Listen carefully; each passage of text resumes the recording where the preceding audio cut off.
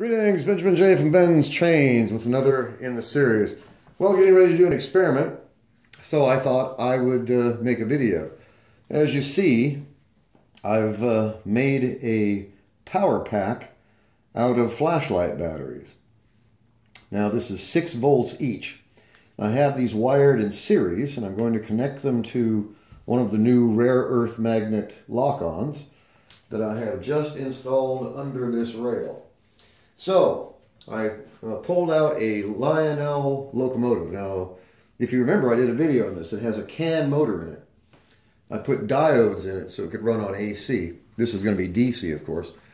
But I'm using the CAN motor because it draws the least amount of power. So, this is going to be an interesting experiment. So, I went up to Dollar Store and I got 8 D-cell batteries.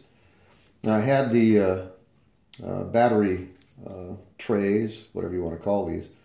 Like I said, I've got them taped together. I wired them in series, so we have 12 volts output. So let's see how this goes. I'm going to connect this directly to the output of these batteries, and let's see how this runs. So as you see, that runs actually quite well. Running on D-cell flashlight batteries. Now, how long it will run, I have no idea. That CAN motor doesn't draw a lot, but this locomotive is pulling a lot of weight, and it's also running that tinder with the spotlight in it.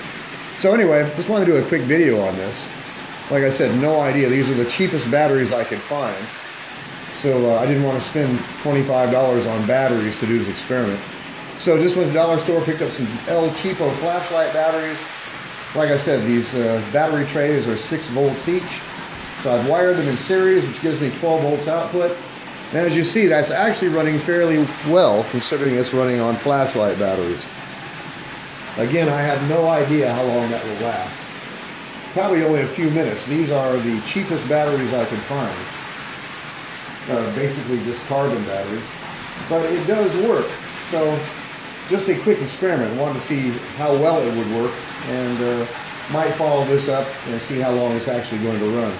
But it does work, and that was the important thing. Just wanted to see how long or how well it would run on flashlight batteries. It actually runs quite well.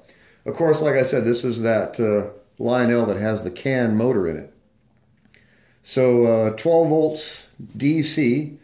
And these are 1.5 volts each, of course. So these are in series, 6 volts per tray. I wired the tray in series, or the 2 trays in series, which gives me 12 volts output.